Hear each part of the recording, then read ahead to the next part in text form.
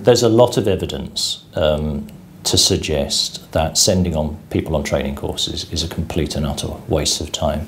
People go on a training course, they might learn something, they might enjoy it, they come back enthused, but day-to-day intervenes and gets in the way of them actually making use of what they've learned. We'd made contact through one of our colleagues here, Donna Lucas, who had gone along to one of their events and was quite impressed. I soon realised that the training would be really valuable to many members of the management team here at the college, and came back and talked to some of my colleagues. We run a series of one-day workshops around the country, normally offered in conjunction with the Jisc regional support centres. We can offer those internally for a single institution as well if you want to do that.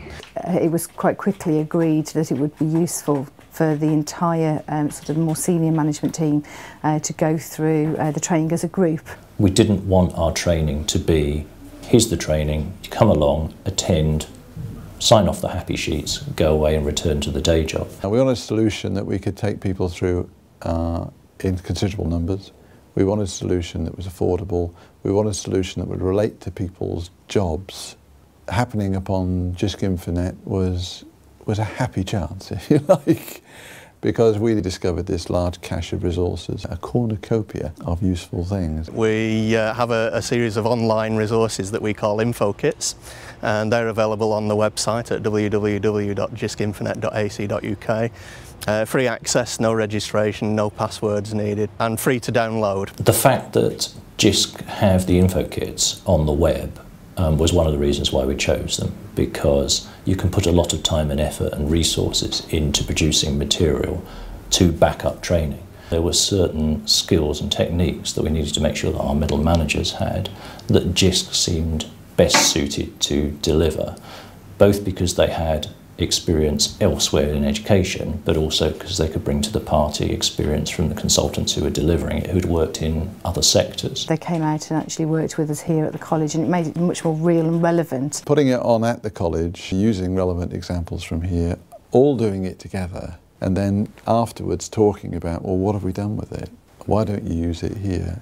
Made that bleed into the job just so much easier, really. When I first introduced the notion that we'd booked this training and people were going to be going, you could almost see the groans.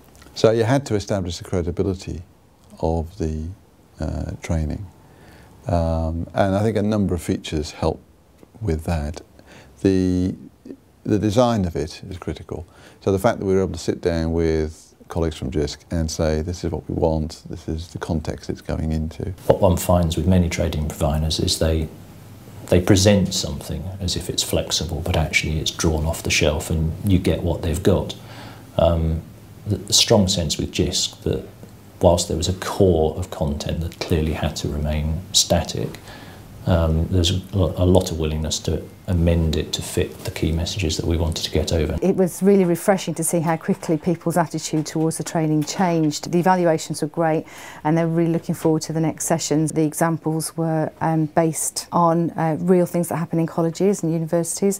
The background of the two facilitators that we've used the most, it's clear to see that they have an FE background.